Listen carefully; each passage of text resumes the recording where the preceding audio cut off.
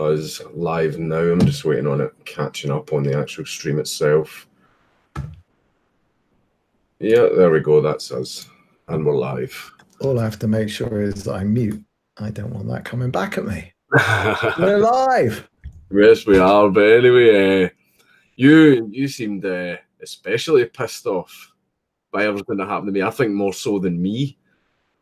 I'll tell you, well, no, not more so, but the day I'm writing this, the day that you got your verdict, and was it the final verdict? That was a day that I was actually at one of these anti-Semitism conferences in Jerusalem. It was a 2-day, it's depressing because all they wanted to talk about was right-wing, Nazis, neo-Nazis, right-wing, white supremacists, the whole kit and caboodle. And I've been studying Islam for 15 years, and there was like 30 minutes where someone said, there might be this Islam thing. And we're sitting in Israel with rockets pointed at us from Hezbollah in the north, Hamas in the west. I'm sitting in a bomb shelter, and believe me, my bomb shelter is not to protect me from rockets from neo-Nazis in Arkansas. It's only about rockets from Islam. And at the same time as I'm at this conference, I'm hearing that you've been convicted for this ridiculous, obvious joke. Yeah. The thing I've heard as well is that a lot of people in the Jewish community were really, really pissed off at the fact that the man who shall remain nameless, who was appointed as the voice of authority representing all Jews around the world who spoke at my trial, he caught a hell of a lot of shit. And it's a case of like, apparently Jews for Europe are like, oh, you know, we're over here getting our kosher stores and burned down and all this type of stuff. We're getting our yarmulkes slapped off our head as we walk down the street, and you are kicking up a fuss over a dog. And it's like, this is the type of stuff that, you know, might make people not like us so much. So why he got a lot of shit. He got a lot of shit for doing that. The thing we're always sort of, I hate banging on about anti-Semitism. Okay, firstly, I generally call it Jew hatred. That raises the bar, okay? Because like, if I'm going to accuse somebody of being a Jew hater, I really have to think about it. Anti-Semitism is a crap term invented by somebody who hated Jews to disguise his Jew hatred. So we'll move. So Jew hatred. So you did a joke, and when I first became aware of the joke, and what was this? I don't know, 2 years ago. I showed it to I think he was about 10 or 11-year-old.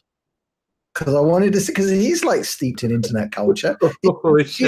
He's a fledgling gamer. Yeah, he did. I mean, you know, and he speaks English, obviously. And so I showed it to my kid. And at the same time, I also showed him two other things, because I showed him Monty Python. I showed him one of the Monty Python sketch with the Nazis sitting around discussing which road was going to be the quickest way to get somewhere, A34 or the, and then I also showed him John Cleese goose stepping in Fawlty Towers. Yeah, they're the famous one. Yeah. And okay, you know, your pug joke, it's not quite up there with those two, but no, I definitely I don't compare to Monty Python or Mel Brooks or anything like that in any aspect. Don't worry, I'm not holding myself up there with them. That they're like god tier level of comedy. Exactly. I'm definitely not there. but I could see it was a joke. My kid could see it was meant as a joke. And I'll tell you what bugs me, and this is why I wanted to jump on a stream with you, is that what's actually really dangerous and is real Jew hatred today is falsely using this term Nazi. So I'm associated with Tommy Robinson, socialist worker, okay? Every time they write about him, they call him the Nazi Tommy Robinson. Every single time. And what it does is, it means that an ideology, because that's what it was an ideology that went and slaughtered millions of my people and millions of other people and resulted in this enormous world war. That ideology is cheapened when you call a guy from Luton a Nazi. Yeah. He's not a Nazi. He is not about to create death camps or engage. Do you know? Actually, I'll keep talking. Do you know what the charge was at Nuremberg? The biggest charge that the Nazis were put to. Okay, and it wasn't about the Holocaust. It wasn't about the concentration camps or anything. It was waging aggressive wars of conquest. That was the number one crime they did. Right, I didn't know that. I thought it was all the Holocaust. I thought that's why they all. No. It was the number one charge was that they committed the highest crime the international community could think of, which was not killing millions of people.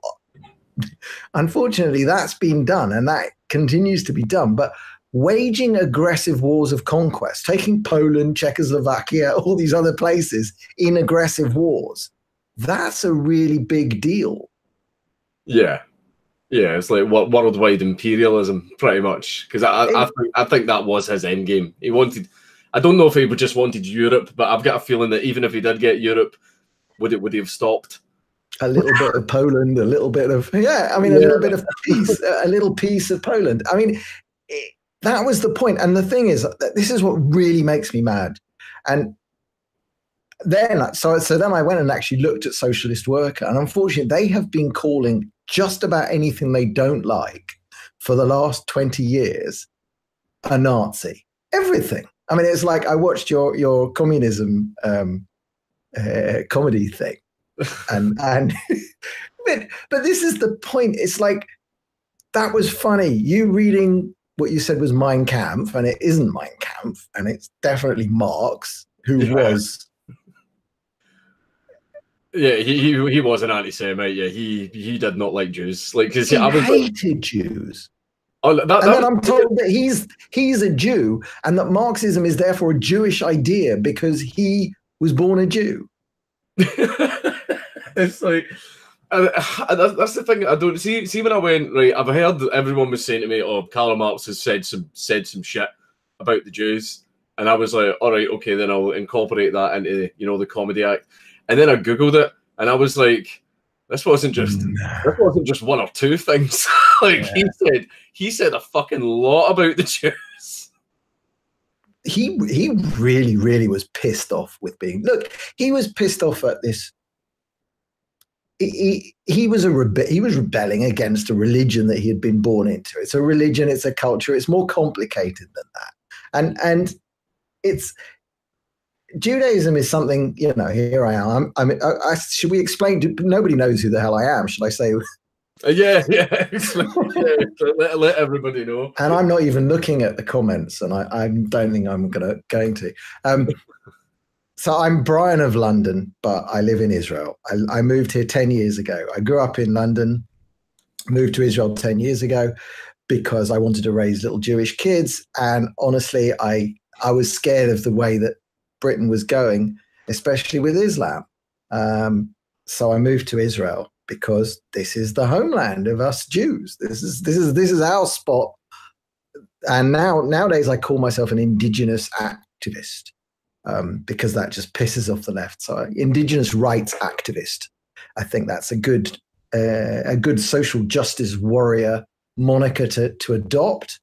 And they don't know how to deal with that because then they come, the Palestinians, they're indigenous. And say, well, which part of Arab Islamic culture is indigenous to Israel? And they kind of look at their feet and shuffle because, like, the name Arab, Arabia, Jew, Judea, it's like, who do you think's from around these parts? You've just pissed off so many people. Oh, I know, but who cares? Life is too short to care about that kind of stuff. It's like there are some truths that you have to, what I'm up against here is that the entire, we came home. We have a home. This is why I'm so pissed off at Britain and most European countries for going down this kind of Europeanization, this idea that if you get rid of the nation, you'll all have peace forever. And that the World War II was caused by nations, nationalism. It wasn't. Hitler was not Hitler was trying to expand his nation. That was the point. It was an aggressive war of conquest. He was trying to conquer. And then what have you gone and done? You've gone and bloody signed up for the Fourth Reich, run by Germany and France, and called it the EU. Just get out. It's the EU army as well. They now want an army. They're basically getting a united Europe. They want a massive army. And it's like, I'm just sort of like, where have we heard this before? Like, that's the thing is the thing that's different is it seems like not to be so much, this isn't a very identity focused, Nazism was very, very, very, identity focused as far as Aryanism and all of that sort of went. This one, kind of the same thing, but it's just not got that identity focused part of it. But one thing that they're definitely doing is they're trying to censor things and stifle freedom of speech. Like we've seen it as well with Article 13. Like, well, I got my Facebook account was purged this week, in the great Tommy Robinson purge, because I was associated with Tommy. So I lost my Facebook account, and I honestly, I don't want the bloody thing back. I don't want to give my work to Zuckerberg to make money off anymore. I'm done with that. I'm sick of it. Well, people are migrating to different places. I've had quite a few people say, you don't have a right to a platform, you don't have this, you don't have that. But the problem is, like, this is an argument I was having earlier on today on Twitter. I've been known to argue on Twitter, you may have noticed. But see how Facebook and Twitter, they have a huge, huge market share of the social infrastructure of online. And it's basically, Jack himself has even said that Twitter should be seen as, the ideological town square where all conversations and ideas happen. But the problem except Sargon. Except for Sargon. And Milo. Except only for ideas that we approve of. Whereas, oh no, you still have your right to free speech, but you don't get to do it in the town square where your ideas can be treated, with the same, have the same effect as everybody else. You get to speak at some alleyway in the arse end of town where no one hangs out. And it's like, it's just a very unfair way of doing things, because see how if you put two ideas against each other in front of an audience, the strongest idea will win. Yeah, and that's what we see every time these guys post, and we ratio them. And like Tom Watson's unbelievable email to Google telling them to dump Tommy Robinson. The answers to that were just brilliant. It's Labour, like that. That's the reason I have such a huge problem with Labour. It's like, again, hashtag not everyone on Labour is like this, right? But a lot of them are authoritarians that do want to censor people. I mean, we even had Stand Up to Racism shutting down our events, and they're like, oh, Nazis, alt-right and all this stuff. And this was me and Sargon, and it's like, we want individual liberty. Like, I want a codified British constitution. I want us to have more rights. I want the government to be minimised to the lowest possible level. I don't want the government to have as much power as it does. How does that make me fascist? That's literally the opposite of what a fascist wants. Fascists want the state to be God. They want the state. Tell you, I'm unusual here in Israel, even. So a couple of months ago, the Israeli press, it's called the General Press Office, they organized like a few-day seminar for Jewish journalists. So they had one actually 3 weeks earlier for Christian journalists, and they had one for Jewish journalists, and they kept the two separate. And I know why, because the Christian ones would be largely overwhelmingly pro-Israel, and the Jewish ones would be annoying and skeptical, because like they would be left-wing. They would be like all the left-wing Jewish journalists from around the world. And sure enough, there were a few like of my type who flew in for this. But within Israel, our press is left-wing. And outside of Israel, in the diaspora, the Jews are generally left-wing, and it drives me crazy. So we have this this event organized by the press office, and I have completely forgotten the point I was going to make. It's fine, man. I do that all the time myself. So, but oh God, I had a cogent point. What were you talking about? We're talking about people getting banned from platforms and basically ideas not getting treated the same. You get banished to an alleyway. Well, yeah. So I managed finally. I back in the Brexit days where I kept getting. I got invited a few times on to. We have like a little sort of mini startup news station called I24 News, which sort of you get the odd video that burps itself out onto social media and gets noticed. But so I got invited on as the Brexit guy. I was always the pro-Brexit one.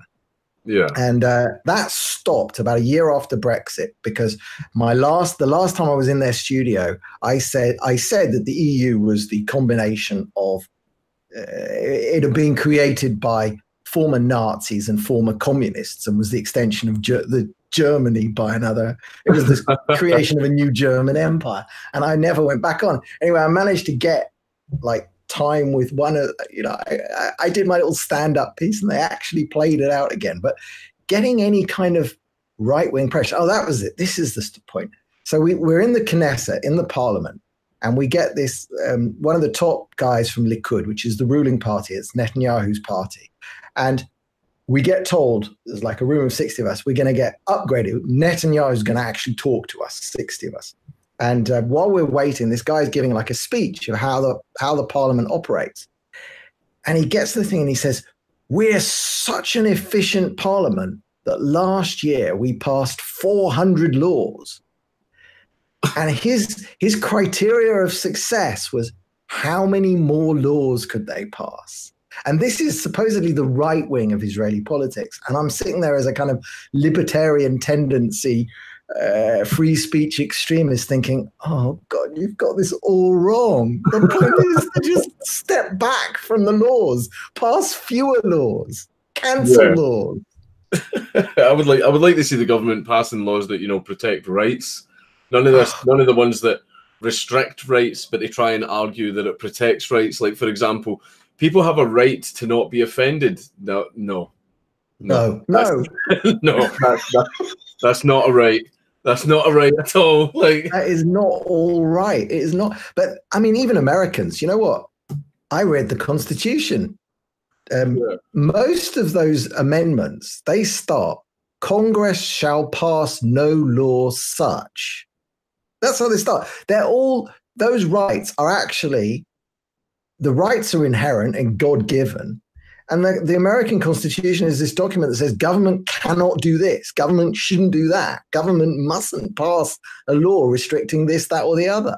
I mean, but I'll flip it. There's actually a Jewish principle behind this. Judaism is built on responsibilities rather than rights, okay? The Ten Commandments are a set of your responsibilities, okay? You don't have a right to life. Judaism, nowhere in the Bible does it say you're given a right to life. Within our tribe, and this will send the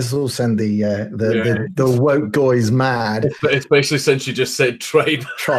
Within our tribe, if I observe my responsibility not to murder people, everybody else's right to life is assured. Same with not coveting their ox or their wife. If I don't go after their wife and I don't go after their ox, their property and their wives are protected. They don't have a right to the property, but I have a responsibility not to steal it. Yeah. And Judaism then deals with the edge cases of what happens when Jews butt up against people who don't follow our responsibilities. But that's why the Judaism is built on responsibilities rather than rights. America it takes Judaism through Christianity, but it builds all of these inherent rights. And that's not really a Jewish thing. It's a very different philosophical approach, arrives at the same point mostly. It just seems like it's all amalgamated into this is a certain code of conduct where if you follow it, everyone will be fine. No one's getting hurt. You're not hurting anyone. You can also be reassured knowing that you won't be hurt as well. It's just unfortunate that lots of people don't care about that. There are going to be people that are going to try and steal your shit. There's going to be people that are going to try and assault you and kill you and all that type of stuff as well. And it's just that's why we've got like really good. This is why I like Judaism, and this is where Christianity made a bit of a boo-boo. The commandment that we have is thou shalt not murder. And we've got a word for murder And the word for murder in Hebrew only applies to humans, okay? We have a completely different word for killing, as in killing humans and killing animals. Those words are different. So the trouble was when the early versions of the Bible were translated, like the King James Bible, it still says, thou shalt not kill. This is rubbish. This is wrong. And from there, Christianity has to go into a whole big complicated series of theological nonsense to justify war. We Jews have got no issue with this because we were told not to murder people, okay? If somebody's coming at me with a knife and I kill him with a gun, that is not a murder. I am killing him because he was trying to kill me. No problem at all. No restrictions. In fact, we've got another commandment somewhere else that's that basically says if someone's getting up to come and kill you, you go kill them first. That's, most people see that as reasonable these days. If somebody's violently coming at you, you get them. There's a right to self-defense. We don't really have that here in the UK, by the way. I know, it terrifies me. Oh, yeah. Our self-defense laws are shit. It's a case of, there's been many instances where you don't just need to weigh up. See, in America, if someone comes at you, you can defend yourself. You can spring into action. You don't need to think about it. Whereas in Britain, even if someone's running at you to punch you or something, or hit you with a baseball bat or something, not only do you need to sort of act and think quickly to defend yourself, you also need to weigh up the options of, is this worth me getting a criminal record? Should I maybe just sit here and take the beating? Because if I fight back, there's going to be a high chance that I'm going to be arrested. We've had, especially with the whole sort of security situation here. I don't have a gun. I'm not allowed to have a gun because I never served in the army. I got here too late. By the time I got here, I was 39, and they didn't even send me a letter. I was kind of pissed off. I wouldn't have minded a couple of weeks of basic training and popping off an M16 for a bit. That would have been fun, but it's not as fun as you think. Basic fucking murder. Sorry, continue. Funnily enough, my sister-in-law was a drill sergeant. She was a basic training instructor in the army, so I'm not allowed to carry a gun here. It would be really hard for me. I'd have to go live somewhere really dangerous, and then I'd have to do all sorts of jump through all sorts. But the people who carry guns, and like when we've had times, it's kind of, the tension's gone down a bit at the moment, but we had this sort of whole stabbing epidemic for a couple of years, about a year. I remember that, actually, yeah. And actually, one of the things was that the mayor of Jerusalem, he actually apprehended a terrorist himself. He pulled his sidearm, and he actually wrestled a guy to the ground. Didn't shoot him, actually, took him out. And then he also put out a statement saying, if you own a gun, it is your responsibility to carry it now. You must be carrying it. Do not leave it at home. Don't leave home without it. Jesus Christ. Yeah. And that kind of, I like it. I don't know. I mean, one sees, and the other thing is we don't have the concept of concealed carry here. We have open carry. If you've got it, you wear it on your, you stuff it in the back of your jeans, and that's where, you can be standing in the supermarket and the guy in front will have it stuffed down the back of the jeans. And I've got a friend who's a tour guide, actually, and she works, she lives and works over the line, the Green Line, the famous Green Line. And so she spends most of her time over there, and she's got a beautiful little pink Glock. Well, it's like a Glock, but with like pink highlights. and then she accessorizes it by making sure that her nail polish matches the shade of her Glock. Man, fucking women. It's not just self-defense, it's a fashion accessory. but the idea that you're not allowed to defend yourselves, or that you have to wait for the police to turn up, it's just ridiculous, because they might be busy dealing with you, arresting you for your pug. Oh, that's the police are stretched so thin right now, and like there's police officers that I've spoken to in private, and they cannot be bothered with this PC arresting people over tweets. They hate it. They hate it. Like, one thing that's it's still going on. It's not as bad as it used to be, but Central Scotland, especially in Glasgow, had an extremely bad knife crime epidemic. There was, several stabbings happening every day, but that was all related to gang violence more than anything. Just a common trend in Glasgow. Teenagers from a certain estate would go out, get drunk, go to another estate to fight the teenagers there, and they would all bring knives. And it ended up getting to the point where simply having a knife on you or any kind of bladed weapon, it was 6 months automatic sentence, no ifs, no buts. If you had a knife on you, you got 6 months in jail. And then what happened was thousands of people went to jail, and it was a case that the jail became so overcrowded that these guys, they were getting sentenced to 6 months, but then they were getting released after a month just because they couldn't keep up with it. But it worked in a way. But see the amount of tax money that went into it. But the thing is, stop and search powers as well. In certain areas, we've got a place where laws change depending on the city you're in. Like, for example, in Edinburgh, you're allowed to drink in the street. In Glasgow, you're not allowed. You'll get an on-the-spot fine of, I think it's went up to £80 for just having an open can. Having an open can of beer in your special hand. Brew or Tennent's, right? Yeah, usually a buck. That's one as well. See, I do remember England. I know.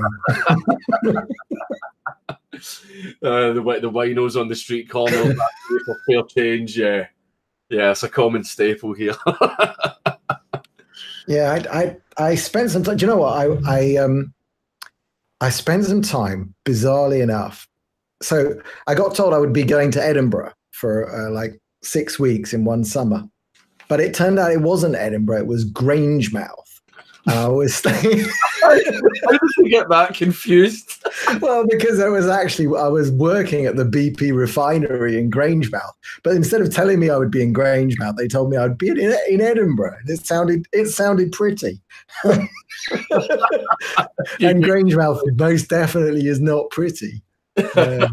Sorry to Grangemouth, but yeah, it's a giant industrial petrochemical plant on a scale I had never seen before. It was basically Blade Runner, as far as I'm concerned. That's what it looked like. So not exactly a tourist hotspot with lots of culture or anything like that.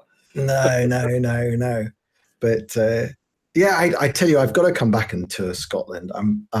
I've hardly been back to the UK, and in fact, you know what? When Martin Sellner, Lauren Southern, and Brittany Pettibone all got banned, I started to wonder if I'm on a list. I don't know. Can they ban a British citizen from coming home? Well, unless fighting for ISIS. Yeah, exactly. Yeah, no. Well, one thing that we noticed as well is I think if you've got any kind of a connection to Tommy Robinson, or even us, when me and Sargon were doing an event in Scarborough, this was the one that gets shut down by threats to the venue by Stand Up to Racism, and we'd already had we'd already arranged it. There was people coming from Canada, America, Israel. We had people coming from everywhere. I felt especially sorry for the guys coming from Israel, because they'd booked their flights, they'd booked their hotels. By the time the event got cancelled, it was past the refund date. Oh no, and they had to go to Scarborough. Yeah, they had to go to Scarborough for an event that they could no longer attend. But we decided we're all going to go there anyway. We're all going to meet up. And basically we had people coming from Israel coming all the way to Scarborough. What time of the year? It was in the summer, so it was nice. Okay. I did 8 months working in Blackpool in the winter. I was flying from London every week, spending 3 nights in Blackpool. I was staying in a hotel that was abutting the zoo. There is a zoo in Blackpool. Yeah. Okay. So this I'll tell you.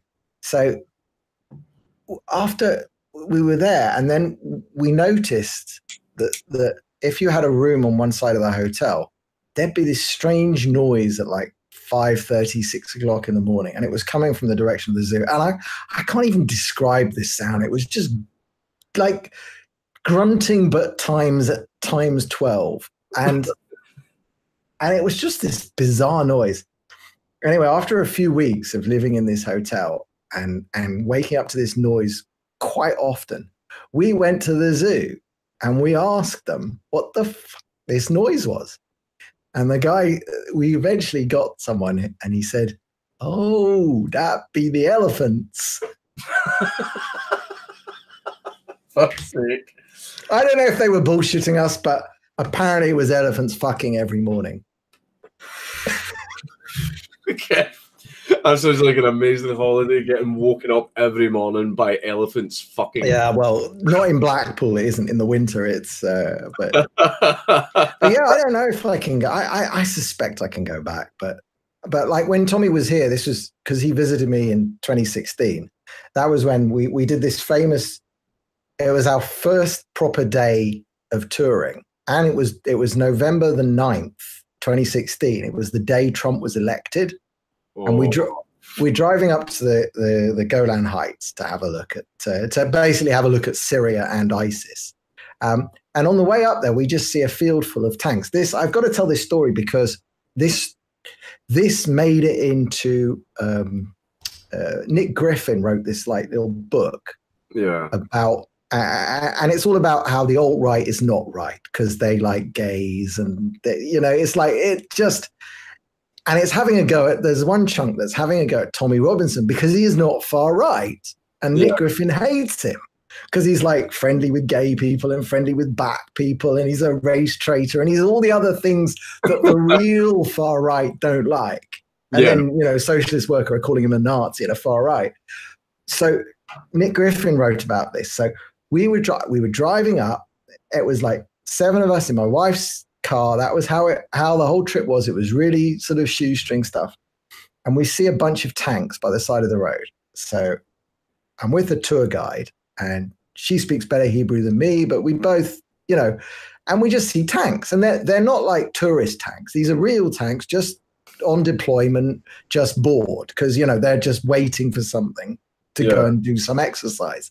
So we drive off the road in my 4x4, bouncing over the big ruts that the tanks leave.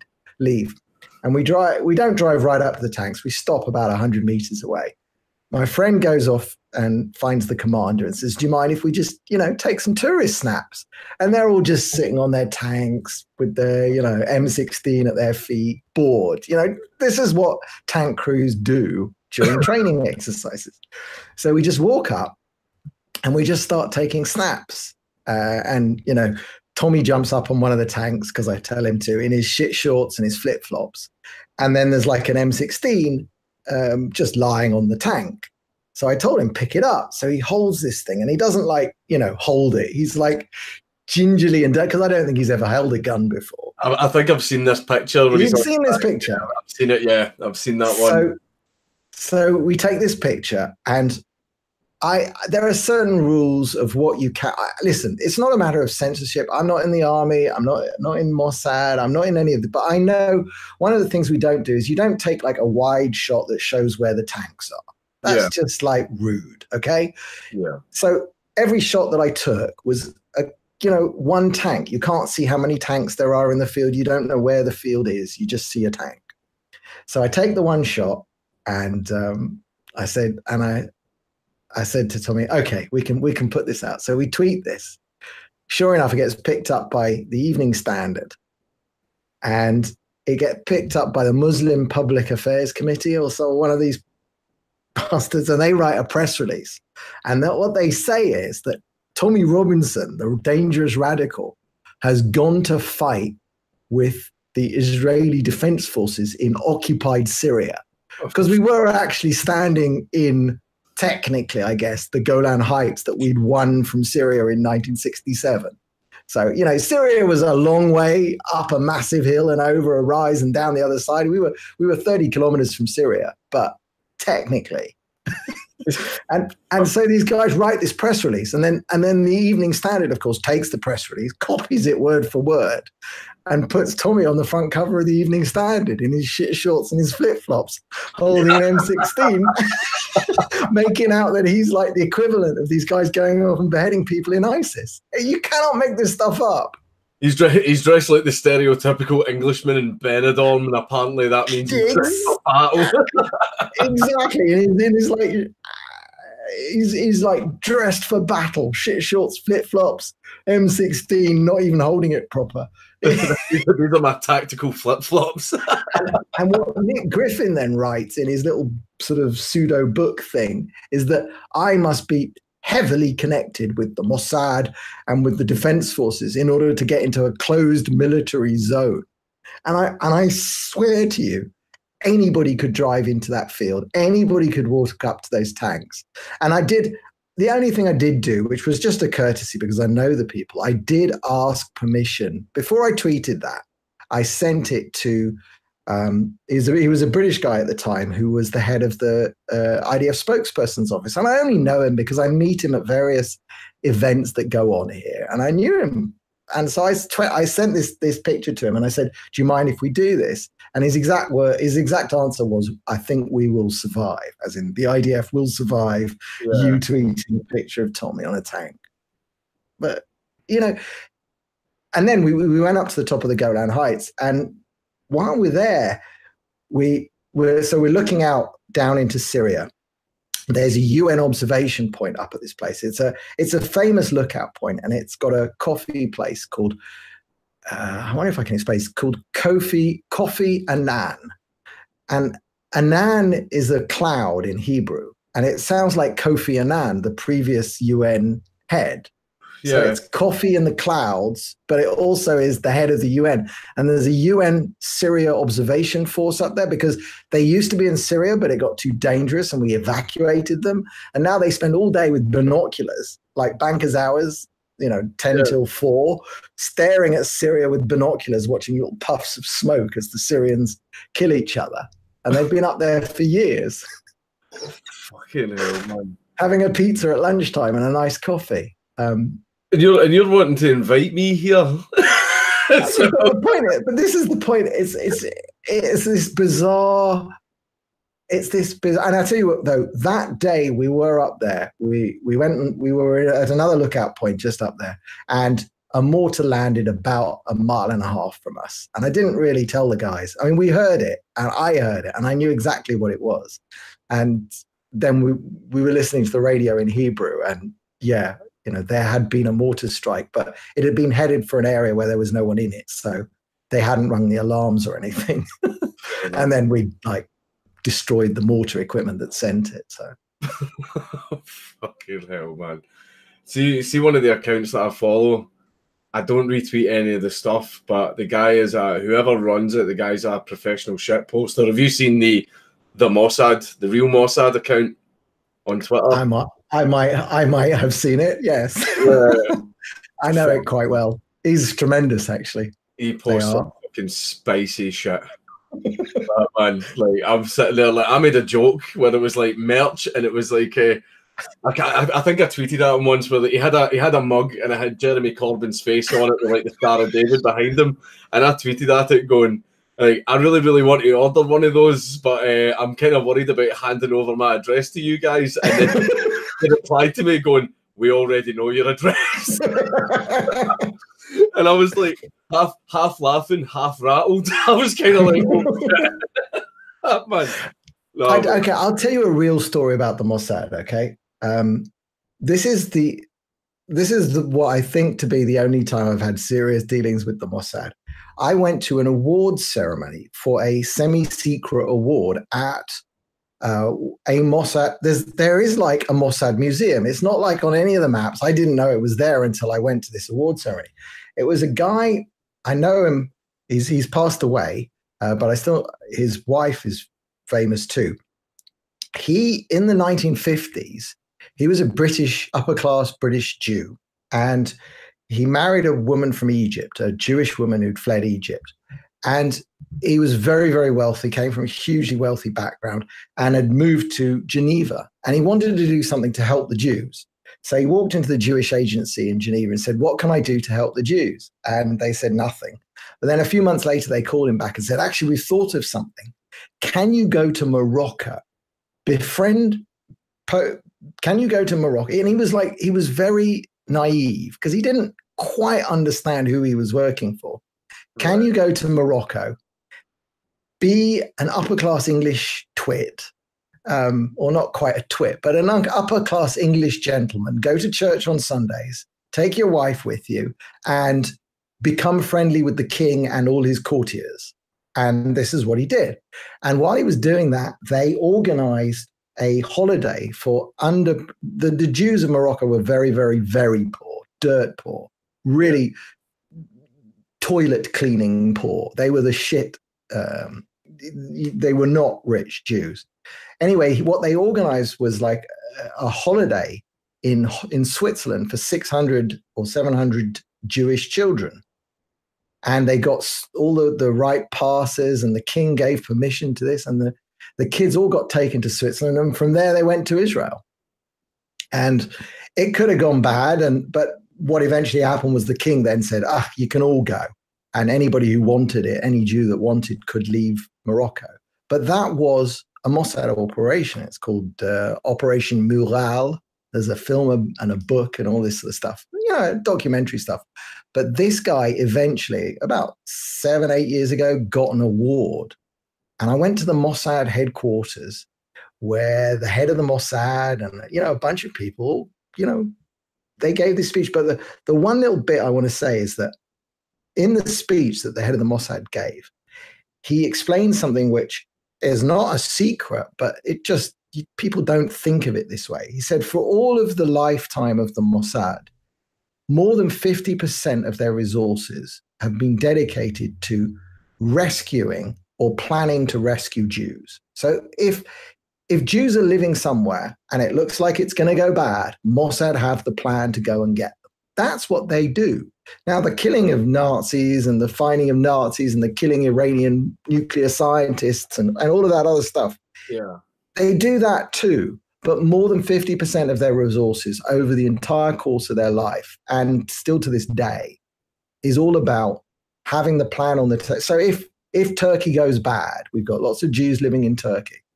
There's a plan that they have to get all the Jews out of Turkey in 24 or 48 hours. That's what they do. That's actually, and they're not as big as one thinks, but we like to think they are. Well, I've read a little bit about Mossad's little vacations to South America. And actually, there's a film coming out about this thing in Egypt where they were running a diving school. That's coming out in the summer, I think. That they were running a diving school in Sinai, in Egyptian Sinai, and they were using that to get Jews out of Egypt. Yeah, it's like see as far as like the killing Nazis thing, because this was I believe it was the 50s and 60s.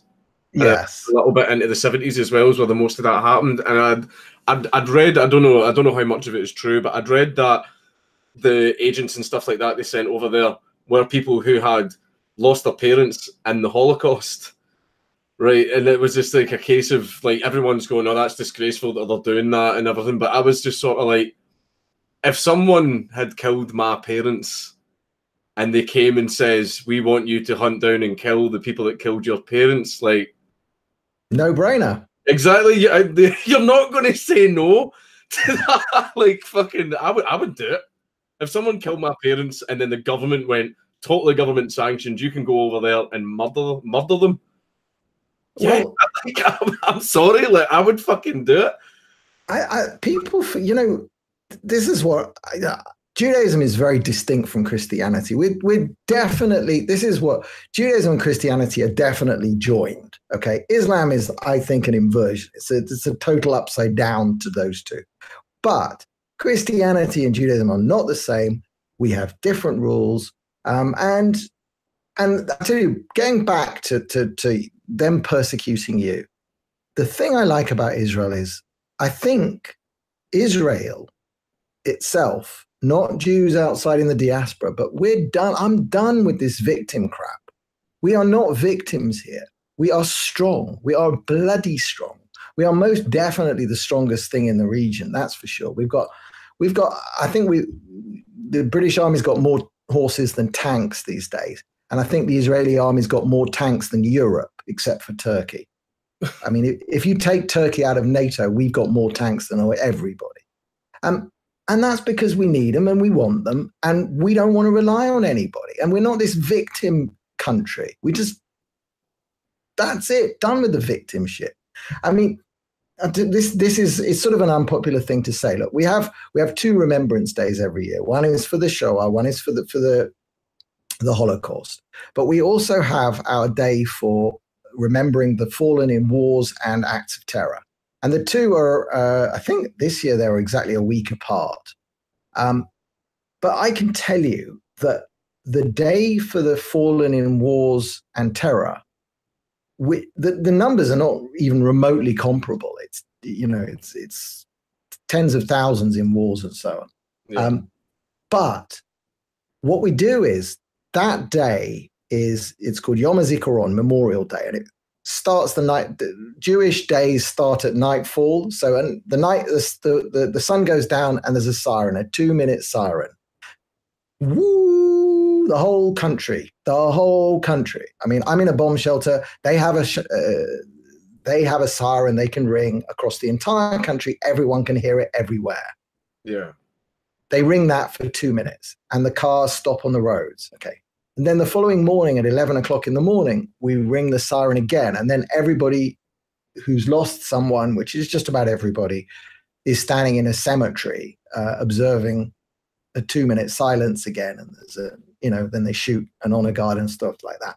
So this is like a really solemn day. But then at 8 o'clock in the evening, the day ends and we flip into Independence Day. And the kids are out in the streets and they're spraying foam sprays on all the cars, and they're bashing each other with like Israeli flag inflatable hammers, and there's fireworks. And it's this flip. We do this Memorial Day, like Remembrance Day, like November the 11th, but then we flip to Independence Day in a second. And there's a linkage between this is what we went through to get our country back. This is the sacrifices that people literally made to do that. And this is the independence we have because of it. And that defines Israel for me. And it's not a victim thing. It's like, we fought for it. We took it. I'm sorry about the King David Hotel. I'm sorry about USS Liberty. Shit happens in wars. It was a real bloody war. I mean, the point I like to get across is that for all the people who can tell me about the King David Hotel, where the British military was headquartered and some Jewish terrorists, perhaps fighters, blew it up. And it was a military base at the time, not it was not a hotel. Yeah. These people who go on and on and on about that, they cannot tell me any other place in the entire British Empire where natives blew up British soldiers. And trust me, it's a very, very long list. British soldiers were killed all over the empire by restless natives. But the only one anybody ever comes up with, from the American side, it's the USS Liberty. And from for us, for the Brits, it's the King David Hotel. Well, yeah, we did. We fought a bloody war. And then we had to fight the entire Arab world to get our place back. And what pisses me off is that Britain, there you are, you're going to sign your country away. And if you let it fall to Islam, let's hope you don't have to wait 1,000 years to get it back, because it's really shitty. Well, this is the thing, is like a lot of people are concerned about Sharia law primarily. People think that obviously because lots and lots of Muslims are coming here, Muslims are getting into power and stuff like that, even though obviously in some areas it's different. You have areas with higher Muslim populations and stuff like that. But I know a lot of Muslims, and one of them that especially I speak to, he obeys Sharia law. But I'm like, how do you feel about other people obeying Sharia law? And he's just, that's their decision. Like if they don't. Well, this is the point. This is the crossover. It's like, when does Islam become a political ideology?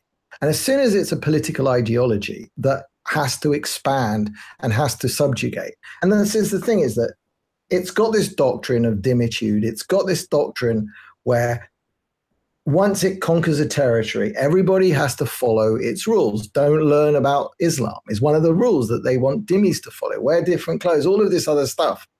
But what I see happening in Europe, and has happened, is that your leaders have become dhimmis. They have become subservient to Islam before conquest. They don't want to rock the boat. Now, from the sort of left-wing Labour perspective, I think it's just their lust for power and their realization of where the votes are. You know, they just know that there's certain areas where they cannot gain power unless they get the Muslim vote. But it's really depressing to see the leadership of these countries just give anything to get a quiet life from the Muslims. Yeah, I think it's like there was a few things as well. Like we rejected Asia Bibi, the Christian woman who was being persecuted, and because we thought, oh, it will cause tensions back here. And I was just kind of like, imagine, like, so basically what they basically in an underhanded way said was that we know that these Muslims are going to get violent, so we're not going to try and save this woman. But that's been the story all the way through Tommy Robinson and the EDL days. It was like, we can't let you exercise what should be your right to free assembly. That was his original point, was that these Muslims who were screaming abuse at the returning soldiers were protected by police cordon. That one arrest of his, I'm a kind of a bit of a Tommy Robinson expert, but you know, one of his more useless arrests and prosecutions was the time he jumped over a barrier on November the 11th, seized a flag, and this was pre-ISIS. But what he was seizing was the black battle flag of jihad.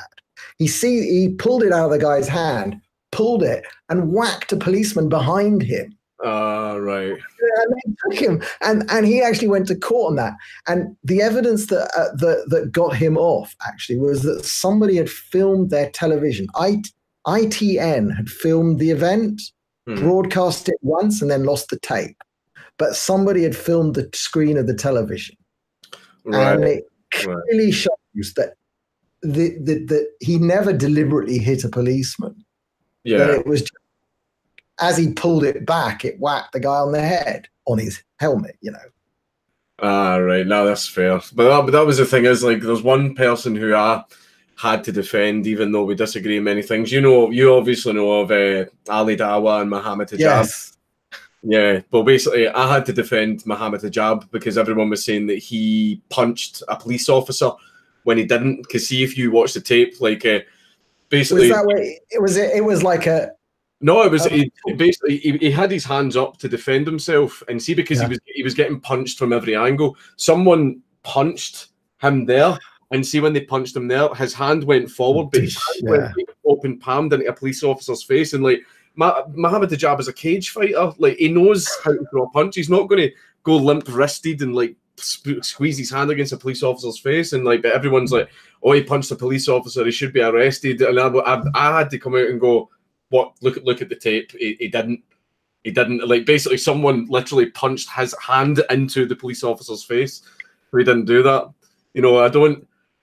I see the thing that's hard to see when there's people that you kind of don't like and you don't agree with them on a lot of things. See, because so much lying happens on all sides, you need to call it out whenever you see it. Yeah. I try to stick with that stuff. I mean, it's like, we're better than that. We don't need to do that. Listen, our ideas are better. You know, Western civilization is a better way of running things than communism or you know. I mean, I look here. We're an imperfect state here in Israel, but we're trying. We're having babies, which is interesting. You know, even the non-religious people are having babies here, which is indicative of an optimism that I think Europe has lost. And so once you give up, and like, how bloody mad is it that half of Europe is led by people who don't have children? I was about to say that. Nicola Sturgeon, Merkel, Macron, none of them have kids, and therefore they have no reason to care about the future. It's like unthinkable that you could have an Israeli leader without kids. I think, you know, it doesn't. I don't think any people would think it too weird here. Yeah, like that's why I feel I would have more trust in a leader who has kids, because I'm like, obviously you want the future to be as good as it possibly can be for your offspring. Like, me and Sue are going to have kids as soon as we get married, and I want the future to be bright for my kids. You know, I don't want to have kids and have them growing up in an authoritarian shithole. You know, I would like this country to get its pride back and actually get back on track and give people their fucking freedoms. Freedoms. Get out of the way is I mean, the whole speech regulation, all of it. I mean, we have it here too in Israel to a certain degree, and you know, we fight against it. I mean, we have little stuff like, unfortunately, we have this like national identity card and a national identity number. Oh, it's so damn convenient though. It really is. It really is handy to have like everything keyed on one number. It's like you ring up your insurance company, you give them that one number, they know what you know, everything is like. But then the libertarian side of me, because I do have a libertarian side, it's like, oh, this is so creepy. This is so creepy. They know everything. I feel a little bit perplexed that Israel's dishing out numbers to Jews. Oh, I know. It's not just Jews, of course. It's everyone. Even that, and you know, we have 20% of our citizens are Arab, and they've got exactly the same ID card as I have. And then the Arabs who are living in the territories, they've actually they get a number from our government. It's like everybody's got it. But it does, some stuff works here. It does.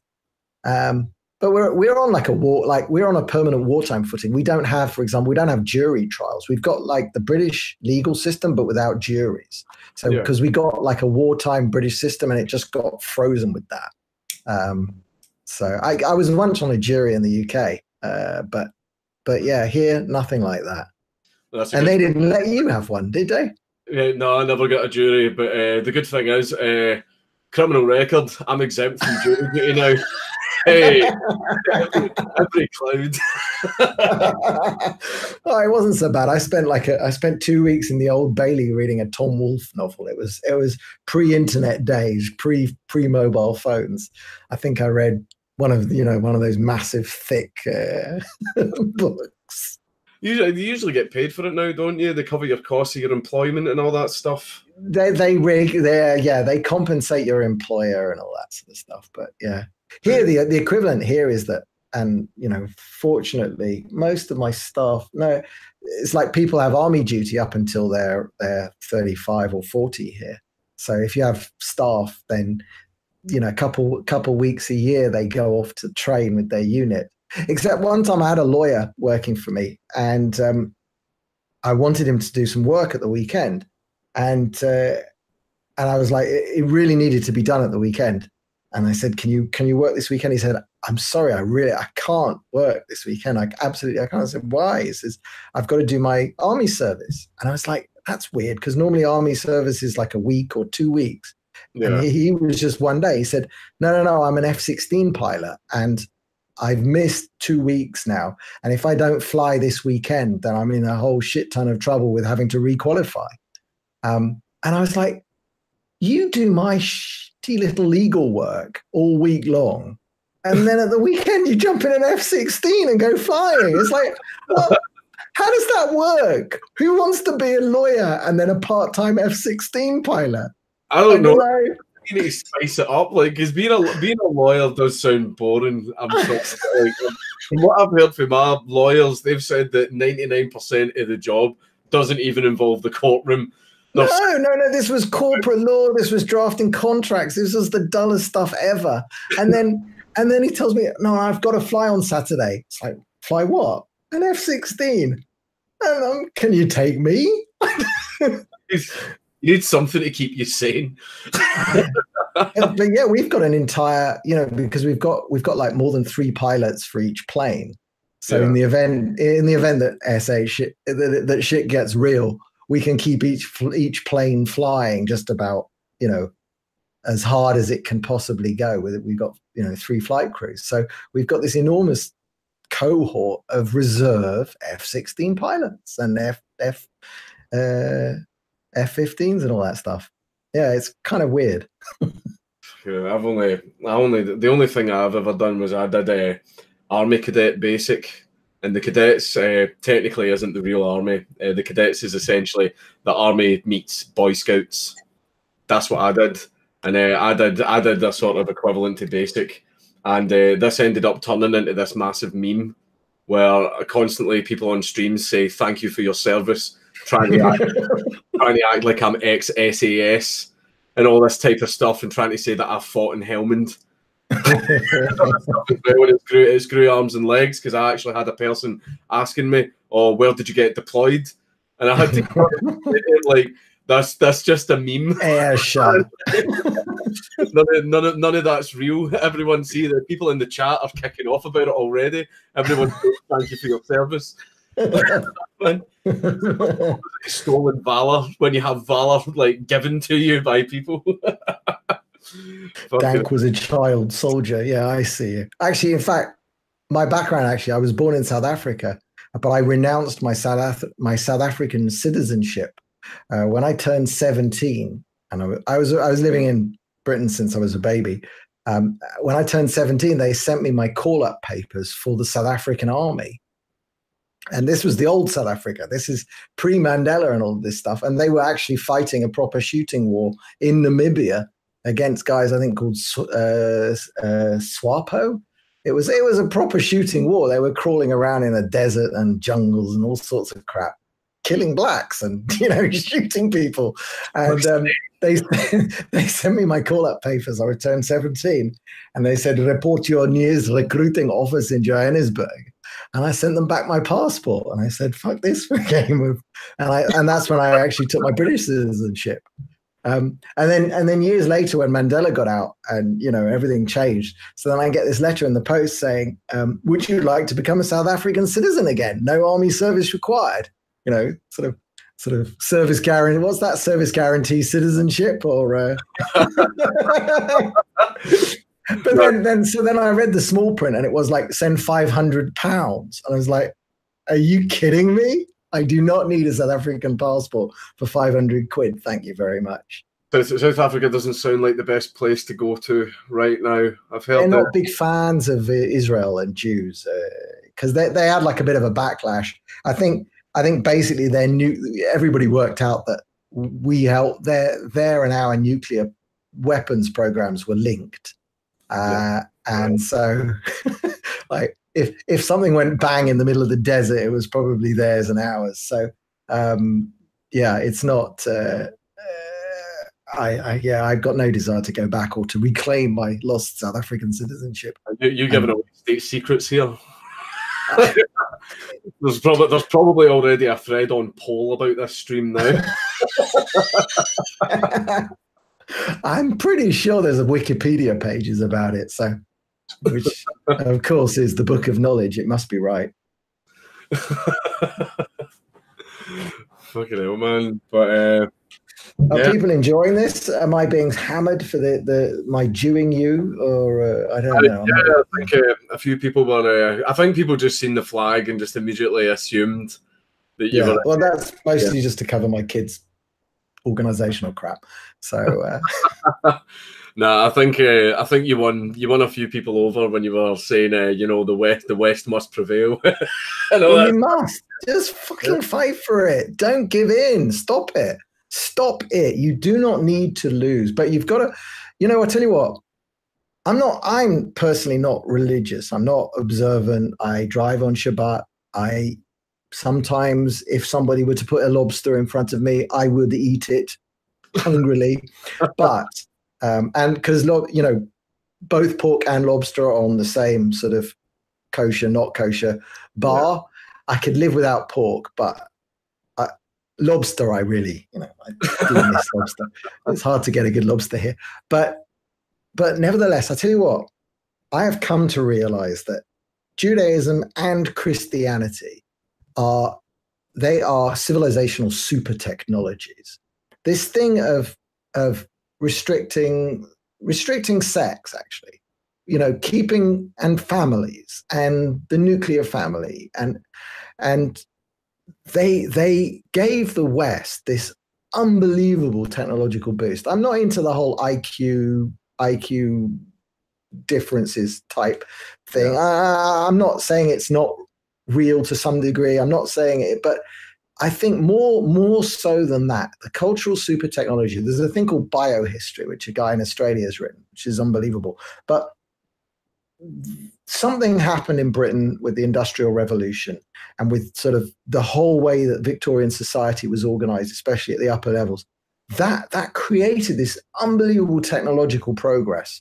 And for sure, the way in which society was organized along religious lines, but that made all the difference. That's what gave us our start. And I see in Israel, it's like we've got a purpose. We know who we are. We've got an identity. We're allowed to have our Jewish identity. That's not to say we've got Moroccan Jews and Yemeni Jews. I mean, like the guy, at the beach I go to in the summer, the lifeguard is a Yemeni Jew. He is as black as he's dark skin, really dark.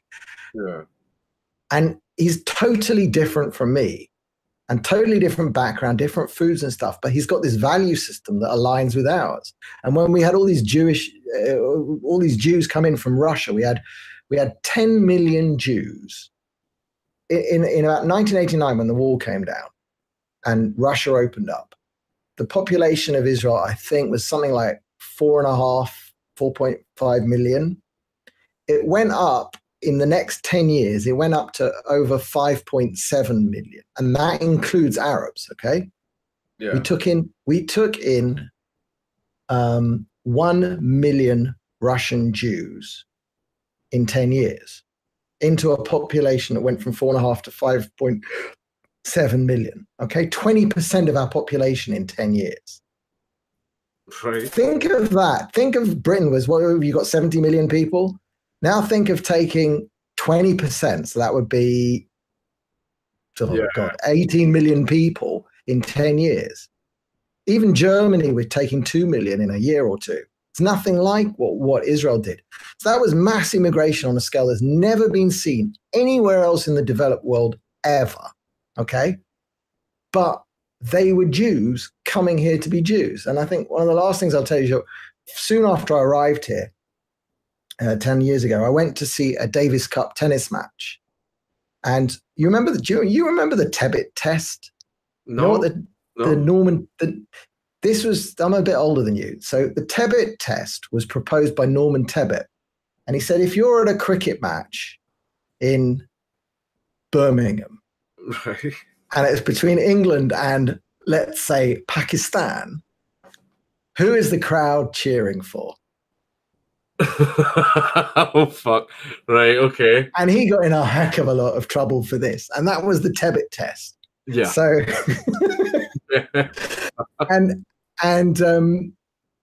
so I went to this tennis match, and it was a Davis Cup tennis match between Israel and Russia. And it was in a big basketball stadium, the biggest sort of stadium in Tel Aviv for basketball. And sure enough, it was between Russia and Israel. And, just 10 years earlier, we'd had 1 million Russians arrive here. And the major impact of that is that if you phone up the telephone company, it's push 1 for Hebrew, push 2 for Arabic, push 3 for Russian, bugger off English. So Russian just pushed English off the menus. But inside that room, in that hall, and it was all Israelis, and I was hearing a lot of Russian being spoken. They were cheering for Israel. There was just a little crowd of visiting Russian supporters cheering for Russia, but these were all Russian origin Israelis, but they were Israelis because they came here to be Israeli. That's sort of over and that they were Jewish and Israeli, but we've done it. We've managed to find an identity that does unite us all. And that's what England should be able to have, an English identity. Now, it doesn't mean everybody has to go down the pub and drink a beer, but you should absolutely respect that's normal. I think that is the main issue that we are having here. Like, see, for example, you had what was the name of it? I forget what it was called, but we had a huge influx of migrants in the 60s. I completely forget what it was called. The Windrush generation. Those people came over here and they acclimatized. They became British.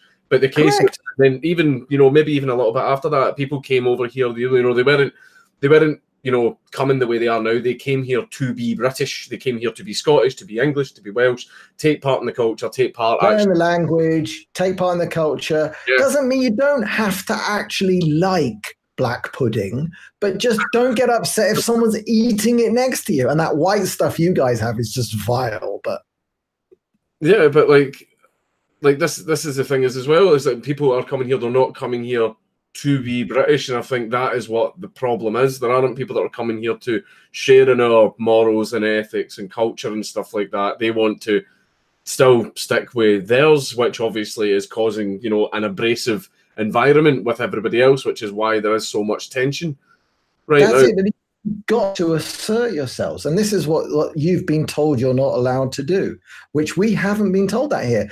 We know what Israeli is. Now, there's all sorts of different streams of Judaism. There's different classes of religiousness and non-religiousness, and there's different traditions that the Moroccans have. I mean, like, we have this big argument once a year between all of the Jews from Arab lands and all the Jews from European lands.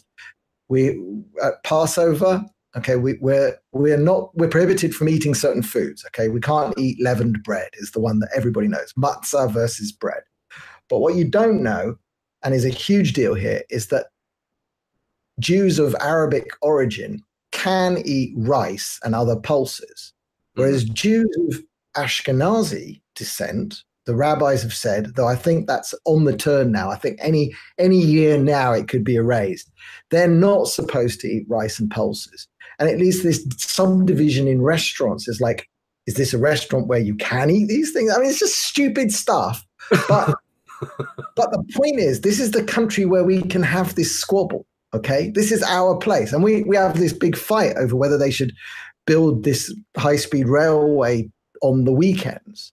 And the religious don't want us to build the high-speed railway on the weekends. But at least we have the fight here. We're not imposing our rules elsewhere generally. And I get really upset when Jews abroad start trying to impose, you know, any kind of Jewish observances on other people. But that's not for us. This is our little country. This is where we can do that stuff and have those fights. And Britain, Scotland, just be yourselves. Yeah, that's the thing that we want. Like, I believe that nation states should exist. I believe that we should have borders. Each, you know, country has a culture, and if that's the culture that the people have adopted, then that should be respected. Just the same as long as they respect it with us. Like, and I think a lot of the reason as well is people are constantly telling us you're not allowed to have your identity, you're not allowed to have national pride, you're not allowed to have any of that. You know, if you do, you're a racist. Like, I want to be proud of my country. We've got a very, very long history of being great warriors. We were fierce.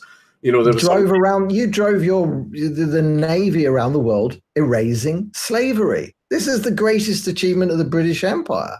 Without the British Empire, slavery, you know, it was the British Navy, the British Empire that said, you know, one day there was a political decision made in London, and suddenly across the entire world, slavery became much more difficult to do. And the only places it clings on today are where Islam is still a retrograde force in the world, and you know, all the people smuggling that goes on with all the nonsense because people don't enforce borders properly. Yeah, there is still slavery as well. I think it's Saudi Arabia, not the capital. Well, you know, I think I might be wrong on that one. I think they hide it better there. But I mean, like, whoever's building I don't think that the conditions for the people building the stadiums for the World Cup is it in Dubai in 2022 or whatever it is, 24, 28, whenever. I mean, that's going to be slavery. Oh yeah, no, I've actually heard quite a few horror stories about the conditions of workers. Apparently there's scaffoldings collapsing, people are getting crushed, people are getting damaged and all that type of stuff just because they don't care. Yeah. They don't care. Yeah. But yeah, do you want me to be brave and read some of it? I've been missing out in super chat. You can read some super chats. I'll answer anything. You brave man. Hold on, just to find it. Oh, right. I've run out of whiskey though. Sketchy Meatball, Absolute Mad Lads, Ned Kelly. That's a common request. Spectre. This already looks like a joke. A Jew and an anti-Semite start a video call. McCarthy's List, I have a question. Why haven't you sued them for defamation, considering they lied about you being a current Nazi? You have videos denouncing it. That's just the way the press work. Plus, you can't. Listen, I've looked at this and I've worked with Tommy's legal people. In fact, I'll tell you a little short story. Back in the days of the EDL, I wanted the EDL to fight over the term far right because they were not far right. Yeah. I'll tell you a secret. I helped with the charter of the EDL. And one of the bits that I got put into the charter, okay, I'm going to tell this story in public. This will go wild now. So when I was in a Skype chat room, that was where all the work got done. And we were bashing about this charter for the EDL. And I was just one of many. And one of the things, I just got back from America. And in America, I'd been at this event. And I'd sat at a breakfast next to the head of the NRA, the American National Rifle Association. Yeah. And the head of the NRA at that time was this little Jewish woman, funnily enough. Jews do control. Yeah, anyway. I mean, the National Rifle Association. Anyway, so she had said something to me that I had never, it just blew my mind. And it actually changed my worldview.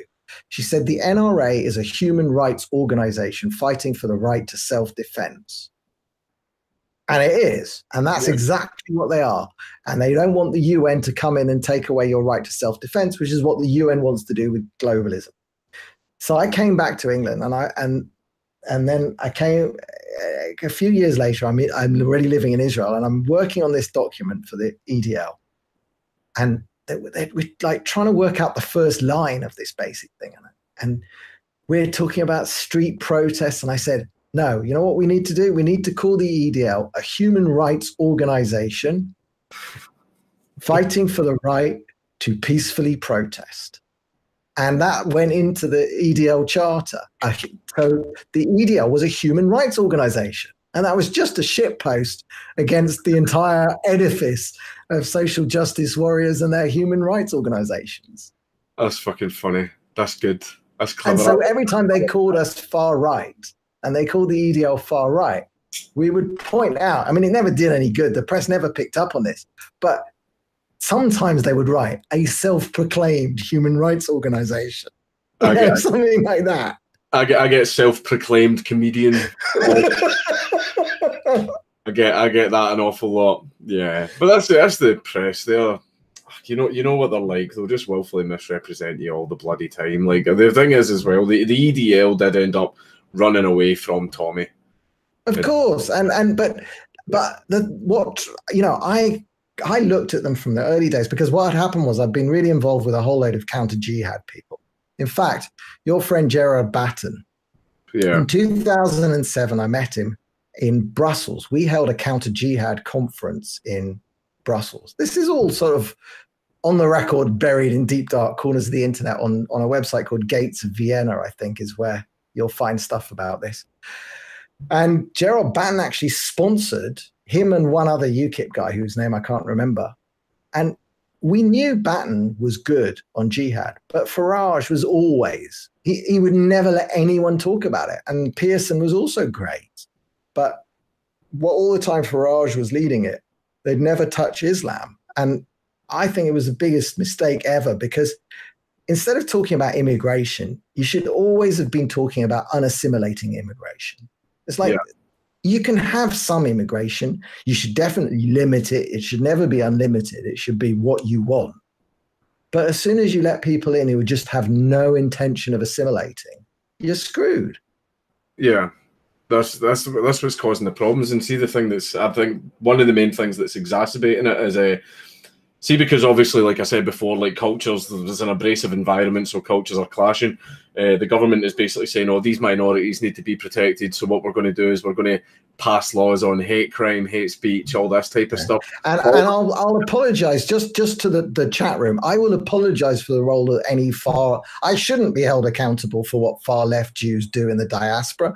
But I will say I am just as disgusted by them, and I'm disgusted by the people who prosecuted you as anybody else, even more so because I feel some kind of, you know, just annoyance that I have to be lumped into a tribe with these people because ideologically and everything in my brain works different to them. That's for sure. Yeah, I think a lot of some people probably just seen the Israeli flag and just assumed, oh, this guy's clearly a globalist. He's all about Israeli identity, but Europe's not allowed to have an identity. Israel is the absolute example. This is why Soros is trying to destroy us. Every single NGO that hates Israel is funded by Soros. Open Society funds all of the worst bastards against Israel. They hate Israel because we are the most modern nation state that is a massive success. We are the proof of the viability and of the power and of what is great about a nation state. Poland is great. I mean, I'm trying to work with the Poles to get over this stupid argument that we're having with them, because I think what's happened is there's a stupid far right element in Poland that has been goaded into making stupid stuff, saying stupid stuff. And then there's a far left element in the diaspora of Jews and in Israel that has been goaded into having. And then somewhere in the centers, people like me who just like, I went to Poland last year and I went to their museum of the resistance to the Nazis. They fought like bastards. They really fought the Nazis properly. Now, they killed a lot of Jews and the Nazis killed a lot of Jews in Poland, but it's like everybody was killing Jews. It was like, we don't have to have that fight. I would be very happy to see a strong Poland. And I love what they're doing about promoting babies, promoting women who want to have 4 children. And Hungary's doing this too. And that's the future for Europe. Have babies. No, that's something that is absolutely true. Instead of like, I think it was Hungary. I forget the guy's name, but Orban. It was a case of instead of replacing our population, we should be encouraging our population to grow itself. So basically, they've said no taxes if you have more than 4 kids. Phew. Yeah, like that's something that we should be doing. Basically everyone that's indigenous to the nation state needs to start fucking. We need to start having kids. What's wrong with that policy? It's like, but this is the countries that are optimistic do that. Countries that are pessimistic, they just sit around trying to work out how to afford a nicer car, and that's not. Listen, the kids, we sacrifice for our kids, but I don't know. I've got kids. It's like I can't think of life without kids. I think it's literally the goal of any sort of living carbon-based being is to procreate. That's literally what we're about to do since birth. That's millions of years of evolution, which is why I don't trust the fact that, the world leaders right now, like Sturgeon, etc., they don't have kids. See, Trump's got plenty of kids. I like that. Different wives, multiple children. Yeah, it's like, yes. Yeah. His seed will, president, though I wouldn't be all that impressed if his daughter or his son-in-law became president. But anyway. Read some more of your super chats. Let's get through some more. The hard ones. Give me the hard ones. I'll do anything now. I'll try and power through them and we'll stop on a good one. Seth Odom, remember when Robert Downey Jr. played blackface for the entirety of a major motion picture? I remember that. I thought it was quite funny. Seth Odom again. Remember the Armenian genocide because the Turks don't. Listen, I've been tweeting about that every year, and I think it's a disgrace that Israel hasn't officially recognized it more. So I'm with the Armenian genocide was definitely the prototype for Hitler. He looked at that. He looked at what the Mufti was saying, and he said, well, they got away with it. We can do better. We can industrialize this shit because at least, they're German and they had their IBM computers. I opened a can of whip-ass there, didn't I? A little bit, yeah.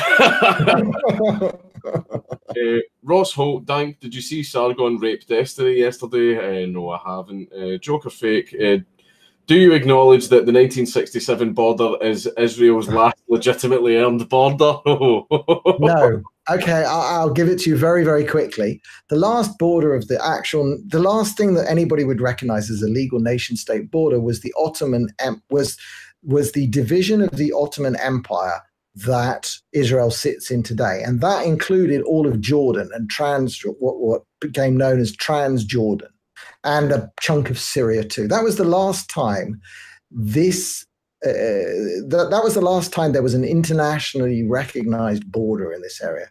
So the border that we had in 1967 was actually the border that happened in 1949, which was when we fought to a ceasefire. And that ceasefire, I'll tell you one more little story. 1949, the war of 1948-49, which we call the Independence War, we couldn't hold Jerusalem. We didn't have enough troops and we didn't have enough supplies. So we lost half of Jerusalem and we lost the area that's called Judea and Samaria. To the right, to my left is the sea, about 15, 17 kilometers that way is Judea, Samaria, the green line. That's how close it is where I am in Tel Aviv. We lost that area because we just couldn't hold it. Jordan took all of that. Egypt took Gaza.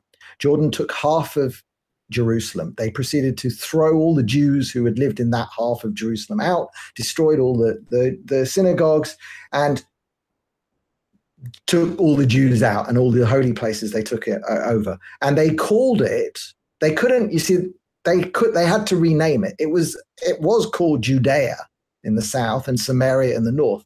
But that didn't sound right because they didn't like saying Judea because it's Judea. Yeah. So they called it West Bank, i.e. the West Bank of the Jordan River. That had never existed that unit of land had never been in any way autonomous or anything but connected with what was next to it. And so when we took it back in 67, it just works, honestly. And it's not so bad. You have to come here and see. Anybody who wants to come here, I'll drive you through it. I drove all the way through it with Tommy, from top to bottom and bottom to top. We drove backwards and forwards across Judea, Samaria. We went through checkpoints. We went through not checkpoints. We saw where the Jews live. We walked in Bethlehem with Arabs in an Arab refugee camp that has been kept there. It's like a living monument. It's just a rundown slum. But it's called an UNRWA refugee camp called Daisha, actually. And Tommy went in there and he was really nervous going in. And we walked through it and he bashed a football about with some kids. And when we come out the other side of this thing, and he says, you know what? That's safer than Luton. Fucking hell. So, it's the impression you have is totally and utterly messed up. Well, okay, I'll answer. Continue with these. No, that was good. Okay, there's people that I'm noticing in the chat. You're winning people over.